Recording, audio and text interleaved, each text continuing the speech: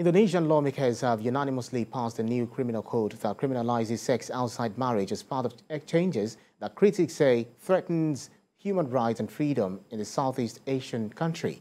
The new code, which also applies to foreign residents and tourists, bans cohabitation before marriage, apostasy, and provides punishment for insulting the president, expressing views counter to the national ideology.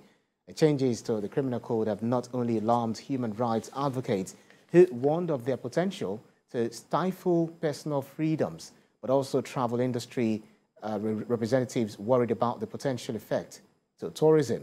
In the lead up to the vote, rights groups and critics warned the new code would disproportionately impact women and further curtail human rights and freedoms in the country of more than 270 million people.